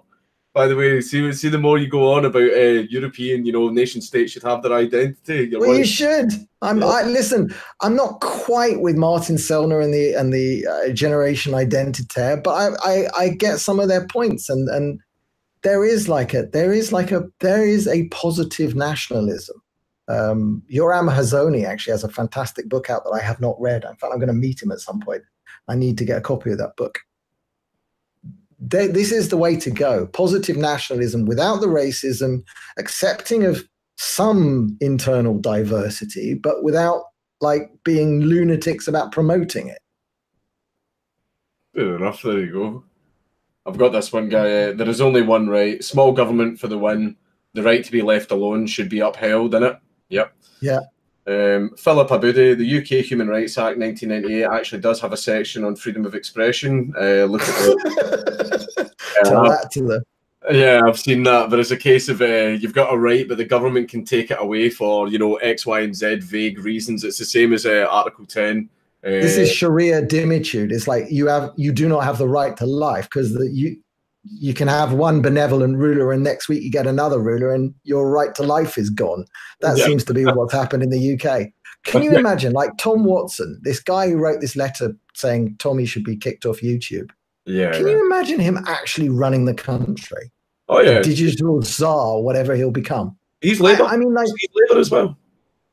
He's Labour. He's the deputy. I think he's lining up for a bid against Corbyn, to be honest, but he has no hope. But Corbyn, if you do Corbyn, you really are up the Swanee. Oh, no. I have a fear of a Corbyn government because these are the type of people. Because see how most of the attacks that we get it comes from people who are aligned with Labour. And it's sort of, we want to go and talk about free speech, individual liberty, and all that type of stuff as well. And, you know, it's okay for you to have an identity and all that type of stuff. And we're the people that they come after, which is why I'm looking at them going, you guys are fucking authoritarians. That's why you want rid of people like us, because we're talking about freedom. We want people to have freedom. I just saw someone in the chat just said, Israel is the cultural capital of the world, which I agree with. In fact, I think what's happening is Western civilization is turning to Jerusalem. America is withdrawing into itself. And Jerusalem is actually going to be the cultural capital of the world again, because you're going to realize that Judeo-Christianity as a system of underlying ethics cannot be beaten. You don't have to be ultra-religious, but there's some good shit in you know, like Jordan Peterson is pointing this out all the time. But he then says the UN should move from New York to Jerusalem. No, F off. The UN should be kicked out of Israel and the UN should cease to exist. We do not need a UN. There should be no global overlord because the UN has been completely captured by the OIC, the Organization of the Islamic Conference or Congress or whatever they're calling themselves this week. Get rid of a lot of them. I'm pretty sure this is the same UN that put Saudi Arabia on the Human Rights Council. Exactly, and Iran as well. And I mean, it's like, are you kidding me? And then all they do is write resolutions because we shot some terrorists on the Gaza border. Actually, I'll tell you another story with Tommy. We went down to the Gaza border. So we drive, and we were in the car. It was me, my tour guide friend, and we were with an Israeli Arab. Called no, I'm not going to say his name. He's in the army now. He's actually in the army now, and he's basically been kicked out of his village, his Arab village. He can never go back there because he did a pro-Israel post on Facebook, and the town council shared it on their Facebook page, and the police turned up at his door 5 minutes later and said, "Get the hell out of town." Anyway, he's in the Israeli army now, but he was with us in the car with Tommy. So we drive to the border with Gaza, and there's a sign that says, you know, military closed zone, don't go in here. So my tour guide friend says she's not going to go past this sign. So I get out of the car with Tommy and the guys, and we walk past the sign. We climb this little observation tower, and I see all these video cameras, and I know what's happening. So these video cameras all swivel to look at us. And we climb this tower, and we look out, and this Jeep in Gaza, it's about 800 meters behind the fence. And we see this Jeep, you know, not Jeep, the Toyota Hilux white pickup, you know, the ISIS car. Yeah. And it's got like these 6 guys, two in the front, 4 in the back. And they don't actually have visible weapons, but they had weapons. And so we're looking at them through like a big telephoto camera lens, and they're looking at us through binoculars. And then we were up there a minute and a half, 2 minutes, and then 2 Israeli army Jeeps converge from different directions on our position and shout at me and tell me to come down. And, and then I like forgot all my Hebrew, and I was like totally British. And I was like, "Oh, I'm terribly sorry. I didn't see the sign. Though. Are we not supposed to be here?" That's good. And they asked for my ID, which I did not show them because if I had, I would have been in deep shit. And then we took pictures with them all, and and they said to it, and then they said you were in some considerable danger. They could easily have shot you. That was Hamas. That's who you were looking at. Fucking hell. I'm busting, so I'm gonna quickly nip to the toilet. You can have some fun with that if you want, man. Where's the chat? All right, we'll go on a bit longer. Oh, what's going on in the chat? Selfies cure everything. Christ was a carpenter and Jewish. Rest pepperonis. Christ. We had a good time actually with Tommy. What else did we do? We went to see an Aramaic priest. Okay, so I'll tell you something about Christians here. There's Arab Christians, and then there's Aramaic Christians.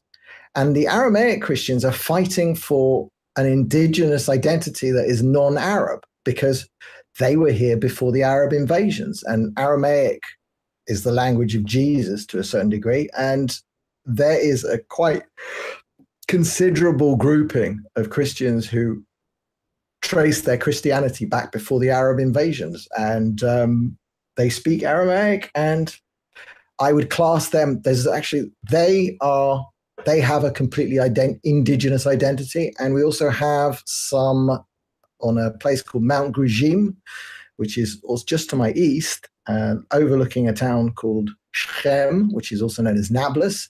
We have the Samaritans who are still there on this hill. And they have a kind of, it's not Islam, it's not Christianity, and it's not Judaism. It's a bizarre, it's more Jewish and a bit Christian. And they live on this hill. And again, they are one of the other indigenous identities of Israel. I'm just explaining the indigenous identities of Israel. So Jewish, indigenous, the Samaritans on Mount Gerizim, and Aramaic Christians. And there's a famous picture actually of Tommy with this big priest-looking guy. And that was in the office of this guy called Father Nadav, who is an Aramaic Christian, i.e. he speaks Aramaic, and his Christianity predates the Arab invasions. So, most of the Christians here are Arab Christians. And I tell you what, I've talked with a few of them. They have a messed up version of the Bible because their Bible is kind of corrupted by the Quran. Whereas the Aramaic Christians they're using a much better version of the Bible, closer to what you would read in a King James edition. I tell you, there's a hell of a lot of subtlety going on, and there's a hell of a lot of weird mixes going on here. Fucking hell, man. So they're a melting pot, almost. Well, that's the other thing. And then everybody tells me I'm a white Ashkenazi and I need to go back to Khazaria or whatever it is. You have absolutely no idea how diverse. I mean, God help me. But yes, Jews are diverse. We are not racially homogeneous. We are a hell of a mix. And it's getting more mixed because we're married, okay, which the IQ guys then are going to go, well, you're going to lose your Ashkenazi privilege. Well, okay, so what? But this place is not a white European outpost in the middle of the Middle East, by no means. And in fact, I cannot tell Arabs from Jews most of the time, unless I hear them speak. And even then, there are Arabs who speak such good Hebrew that I wouldn't know they were Arabs. Like the doctors in the hospitals. You can be treated by a doctor. His Hebrew is way, way better than mine, and it's perfect to any degree. And then you see the name tag and it says Muhammad, and you had no clue. And that's just normal.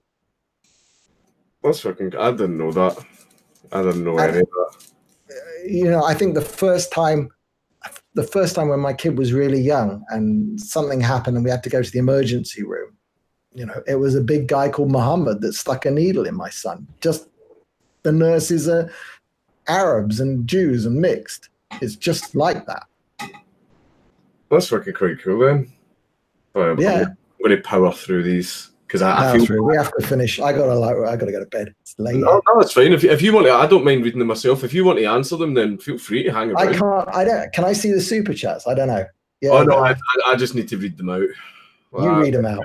That's fine. A guy, Simon Robert Lane, reminder, Jerry Sadowitz, regards from Colchester. He is for anyone that doesn't know, he is an edgy comedian that he makes me look like a pussy.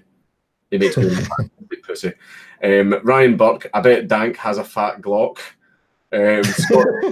Scott Jonesy, your keyboard is bent. Someone's obviously, whenever I'm in voice chat in Discord, I type all the time and people get really angry at my loud keyboard. Mitch, happened to Sam and Rushdie 30 years ago too. For people are bringing that shit back up again as well. Austin, it's real.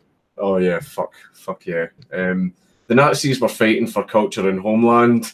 Jews immigrated to Germany and refused to assimilate to the existing culture. They paid the price. Jeez. That's actually totally wrong. And in fact, what got so many of the Jews in Germany was that they thought they were Germans. And they were not German enough, ever. And that's the point of racial laws, is that their racial laws were absolute. It was like you had to drop a Jewish blood and you were Jewish. Off you go. And that no matter how assimilated they were, how much pork they were eating, how unobservant they were, it didn't count. The Nazis killed them. And that's what racial law is. Yeah. South Africa had a similar thing. I've got a birth certificate from South Africa that says race white. Today, I don't think of myself as white. I'm Jewish, damn it. I'm not white. I don't want your stinking white privilege. Fuck, that's Jesus. Oh, fucking hell. Jim Jenkins, I thought you didn't smoke, you absolute yob. I know I'll be making another attempt to quit soon. Sudi the Cuff, Marcus, bless you, man. I need to check optics on something. Oh, Jesus. Thanks, yeah. Christ. Fraser McBurney, seeing you light up reminded me I had a couple of cigars, so now I'm enjoying a good smoke with you. I do not encourage or condone smoking. Everyone should quit. I'm obviously not leading by example. Scott Jonesy, when will MGM be prosecuted?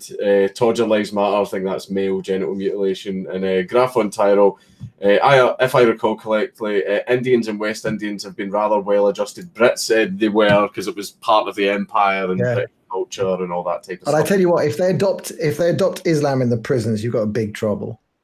Oh, that's one thing that UKIP gets all the time. It's like, oh, you're planning on having Muslim-only prisons, and it's like that's not what got said at all. You're getting radical Muslim gangs in prisons who are, through threats of violence, convert to Islam or we will come after you. It's basically a case of, if there is a problem prisoner, if you find out prisoners are running extortion rackets or threats and all that type of stuff, you separate them from the other prisoners. If there's problem prisoners, you separate them from general population.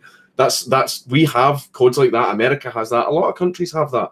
So what we're doing is, that's now just something else that's going to be added to it. Like Muslims and non-Muslims are still going to be together in prisons. It's just that if there is a Muslim gang that's, threatening people with violence if they don't convert, then they'll be separated to prevent them from doing that because, the prisoners have a right to not be assaulted even though if they are in prison. The prison has a duty of care for the well-being of the prisoner.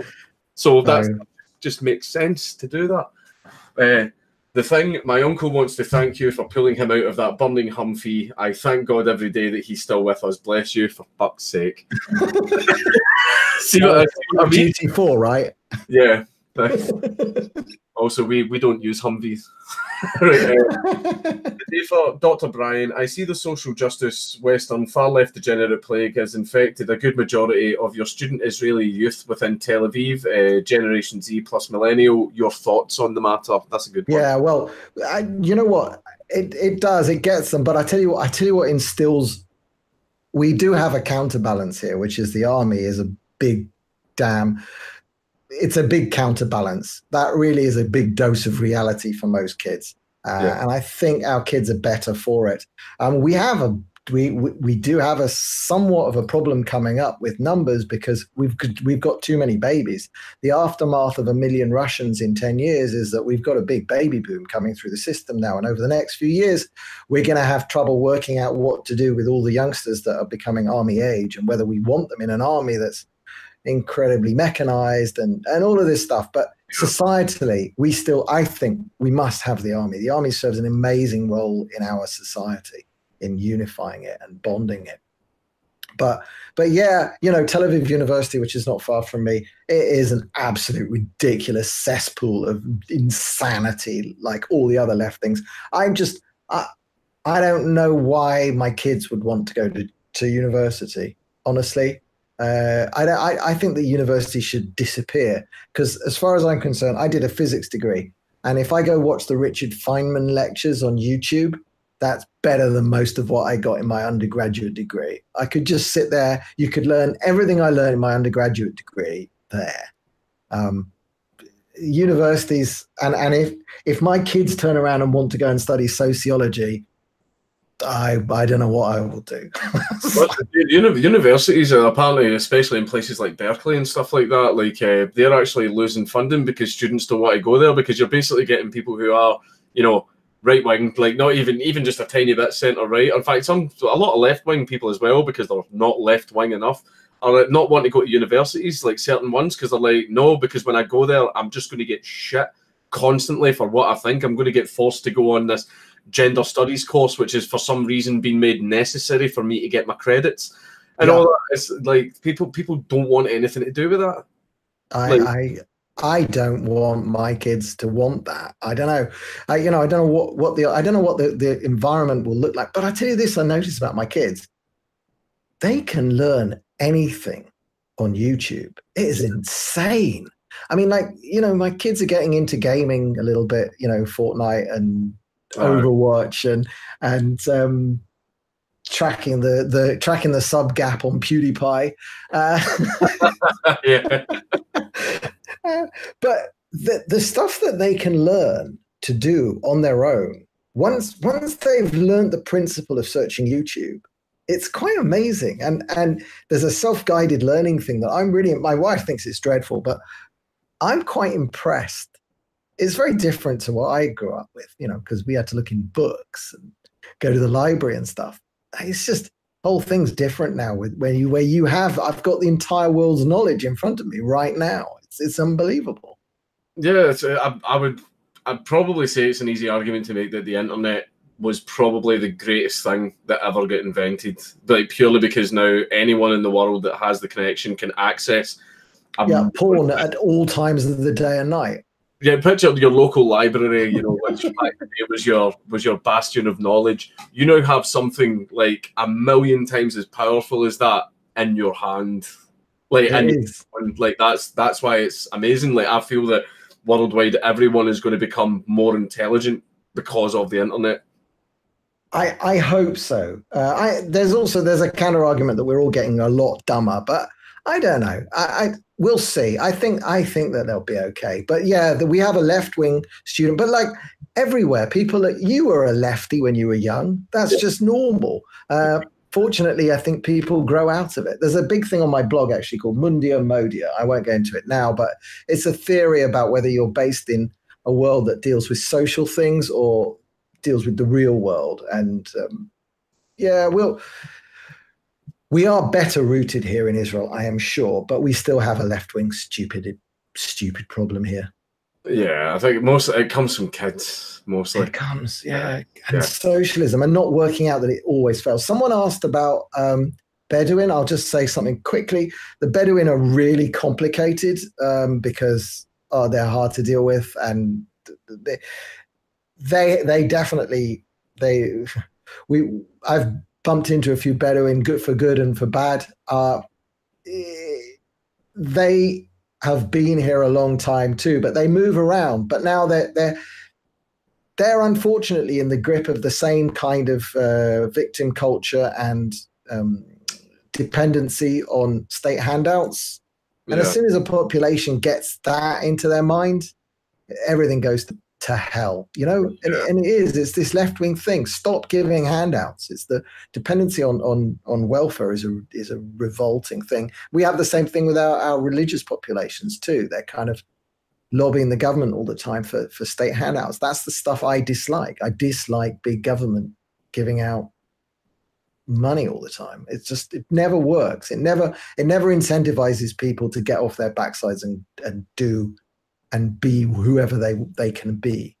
Yeah, I see that there's certain things which I'm fine with. Like, say, for example, you know, temporary handouts. Like, see if the company you're working for goes bust and you're out of job. No, and we've got great healthcare. We've got a national health system that is actually competitive. We've got multiple providers. You can switch from one to the other. They're semi-state but semi-private. I sell used computers to them, actually, and I know from behind the scenes that they're run reasonably efficiently, like reasonable companies, not like, you know, monolithic, ridiculous government entities. So that kind of works. The health system works here. It's not paid for by bloody Americans, okay? So F you, Americans. You do not pay for our healthcare. You give us gift vouchers to spend at Northrop Grumman. That's what you give us. $4.5 billion worth of defense contracting gift vouchers, which is massive, which is basically a massive subsidy against Airbus. So it's a massive fuck you to EU, is that America gives all this money to Israel that we then have to go and spend at the defense contracting shop. And there's a big argument here, and I subscribe to it, that we should not take American government handouts and we should have built our own arms industry. We have built our own arms industry, but we'd be 10 times better at it if we hadn't taken so much American money and we built everything ourselves. We had a plan to build a jet fighter in the 70s called the Lavi, I think, and it was cancelled in favor of buying F-16s. And we really should have built our own fighter because we would have done a damn good job at it. But welfare recipient. We chose to be a welfare recipient instead of independent, and I resent that. That's well done, actually, because that's what everyone always says, that that's the biggest critique of Israel. Always takes American money, but I didn't know that Israel have to then spend that money back to America. 90% of the money that we get from America goes straight back to America, and we just buy. We bought the F-35, which is a problem. We don't know. I don't know. Apparently, it's working, but yeah, we bought the F-35, and they give us it's gift vouchers. It's gift vouchers to spend at their stores. It's really... I've nearly caught up on all these. Sudi off the cuff, much love, Dank. You have some spicy boys flooding your Discord. Are we getting raided? We've not had a raid in quite some time. Absolute moron. Mad Lads, Jolly Jane. I've not heard of her, but I'll look her up. Ivan Knight. My friend got his poster taken down at uni for being too offensive. It was a black guy with drugs because he's a rapper. Dare me to put up revenge posters thinking your pug would be nice on the PC walls. I will not condone such behaviour. I will disavow. Now, if you don't pay your fine, are they going to confiscate your pug and sell it on eBay? I couldn't believe that. I honestly couldn't believe that. I seen the story going around at first, and I was sort of thinking, right, is this one of those things that's just a rumour, and then it grows arms and legs, and then it goes haywire, until I then seen it on the BBC, and I was like, holy shit, it's fucking real. They took the family off and sold it. That's the Germans, though. You know, it's like, that's Germany. I just of kicking doors in and taking shit. Your daughter, how much for your daughter? Oh, fucking. James Brian, I sent you a Twitter DM request about that dick guy from yesterday. They doxed the full address. I don't know what that's about. Yeah, I'm not going to discuss Tommy's address and the house and all that stuff. Oh, right. Okay, fair enough. It's just not worth talking about. Did someone send you Polish PLN? What's that? I think that may be Polish money. I'm not sure. I'm not well versed on currency codes. Mark's grave should be a place where people learn sharpshooting and throwing tomatoes at him. Mark's the great father of cucks. Yeah. I agree with that. Definitely from Poland. Mark's fucked a lot of stuff up. I tell you, that was a disaster, that was. Yeah. Mark's wasn't the smartest of chaps. Well, I think he's very smart. He just got everything wrong. But it's like unbelievable. Mega Killer X can't spell Ashkenazi without Nazi. Yeah, thanks. Well done. I've never seen that before. Jonathan Mazin, I'm Israeli, living in Norway. Very interesting. Voodoo Media. I toured Norway in the summer. I went on a cruise around Norway. It was an unbelievable place. I've had loads of people telling me to go there. I've seen pictures of just the landscapes and stuff. We were on this cruise ship. It was the first time I've ever been on a cruise ship, and it wasn't a very big cruise ship. It was like 3,500 people. It wasn't like one of the massive ones. So we sail up this fjord, and we get this, like the last place we get to is this, like the end of a fjord. It's basically junk, and then we park the boat, and we spent a day there. And then on the way back out, there's this waterfall on one side, and the captain of the boat says, I want to show everybody the waterfall that's on this one side of the ship. So hold my beer. So we're in a fjord. It's like 500 meters wide, and the ship's 300 meters long, and he just swivels. He just sits on the spot, and it takes about 3 minutes, but he turns this 300 meter long ship 360 degrees and then sails out the fjord. It was an incredible bit of seamanship. Obviously, it's very easy. They've got these thrusters and but it's like, what a piece of ballet. That's with 100 meters clearance at the front and the back. It's like a very good 3-point turn. Wow. Sketchy Meatball. How about Absolute Mad Lads Leo Major? I'll look him up as well. I do look up the Mad Lad recommendations, don't worry. YMGA, I'm Scottish. For any Americans, we all shag haggis. Jonathan, I thought you ate it. Oh no, I love it. I eat it for breakfast every day. Jonathan Mazin, kind of weird to see my country's flag on Dank's stream. Siley, what's Brian's thoughts on the future of Europe? Oh God. Okay, so a few years ago, if your audience do not know the name Bat Yaor, you should. Bat Yaor wrote a book called Eurabia. She wrote the book on Dimachid, which is the study of Christians and Jews living under Muslim lands. So I went to hear, the first time I ever saw her or met her, and she's the wife of this guy actually who got the award from Mossad for taking the Jews out of Morocco years ago. She gave this talk at Chatham House. I think I'm allowed to talk about it, but it wasn't Chatham House rules. But she gave this talk. This was, I don't know, 2005 or something, when Eurabia came out.